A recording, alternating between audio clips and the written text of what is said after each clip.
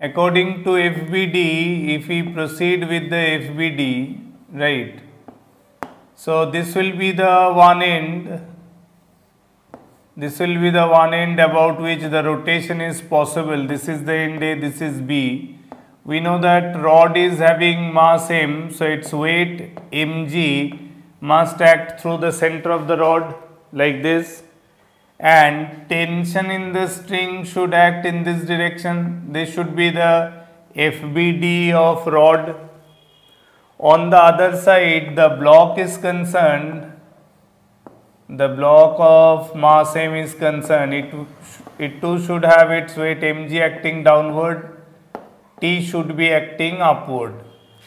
Now, what kind of motion will take place? Primarily, as soon as it is released, this is T equal to 0, as soon as it is released, this